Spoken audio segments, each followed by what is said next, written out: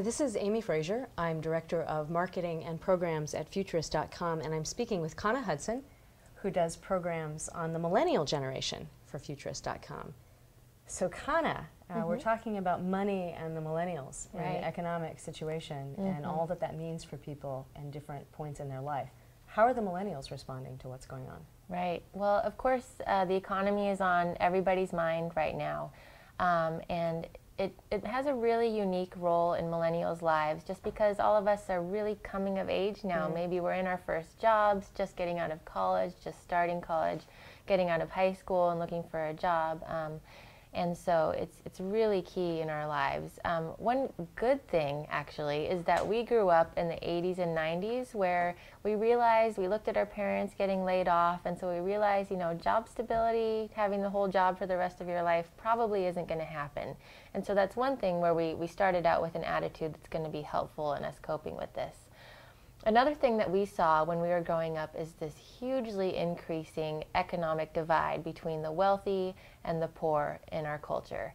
In the past, you know, of course you had the rich people and the not rich people and the middle class, but they were a lot closer together. Extreme. Right. And then in the 80s you see this huge divide growing between the two, and the middle class getting smaller and smaller, and more people, more working class people just struggling to get by and get the basics.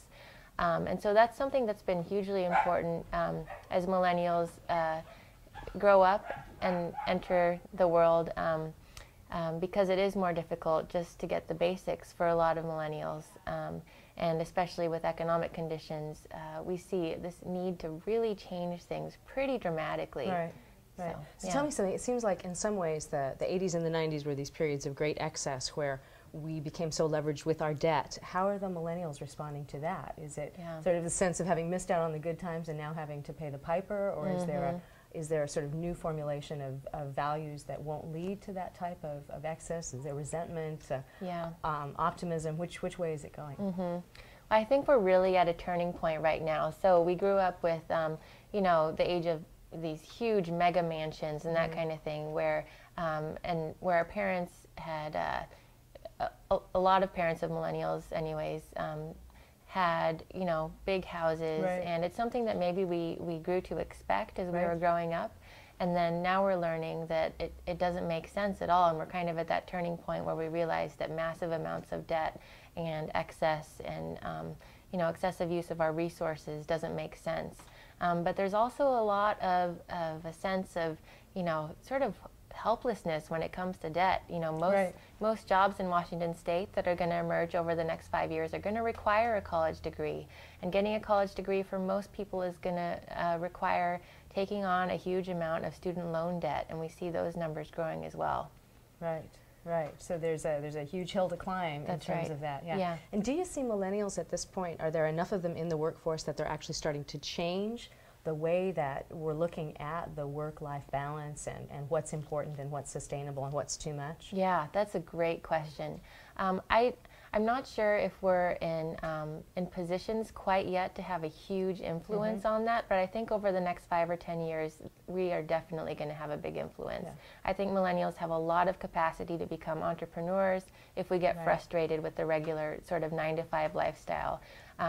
We don't have the same sort of tendency to want to work you know, long hours to compete with each other to get the promotion. If we don't like the way things are going at our current job, we understand that maybe it's time to move on because we don't have a sense that we need to stick with a job to get our pensions. We don't have the same sense of loyalty.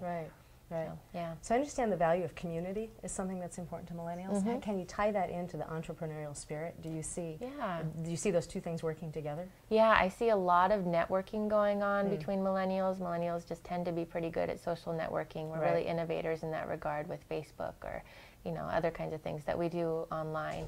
And in addition, you know, working as teams comes pretty naturally to many millennials, at least. So you see things like companies hiring a bunch of millennials. Smart companies will do that. So because they know that they can already work well together. So you see like a moving company hiring a whole sports team, for example, is something that happened, is one example. Interesting. Yeah. Great. Yeah. Good. Well, this is Amy Frazier, and I'm with Futurist.com. I've been speaking with Kana Hudson about millennials and the economy. For more information on Kana and her programs, visit us at futurist.com. Thank you.